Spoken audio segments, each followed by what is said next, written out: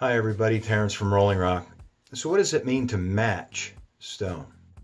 Well, one of the things that we have to keep in mind is there's many definitions of the word match, and our thought process as the customer might think that what we're looking for is the identical stone.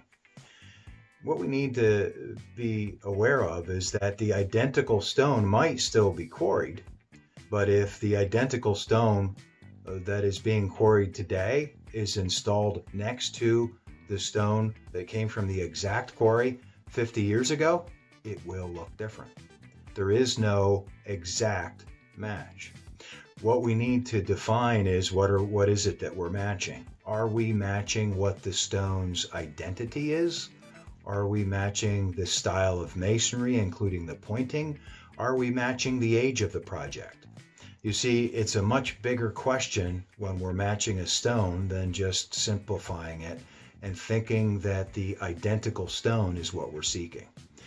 For instance, if we're looking to match full bed building stone that was installed 50 or more years ago, if it was installed here in our direct market in Pennsylvania, the stone may actually have been 8 inches or more in thickness.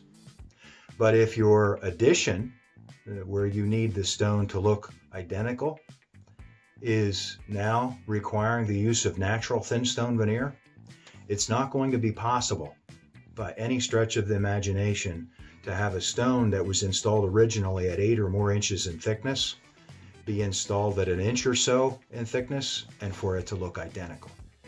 So some of what we need to be aware of as a customer is when we are matching stone, what we're trying to do is do our very best in today's construction methods to simulate what was done years ago. I hope this helps, and we wish you to have a very good day.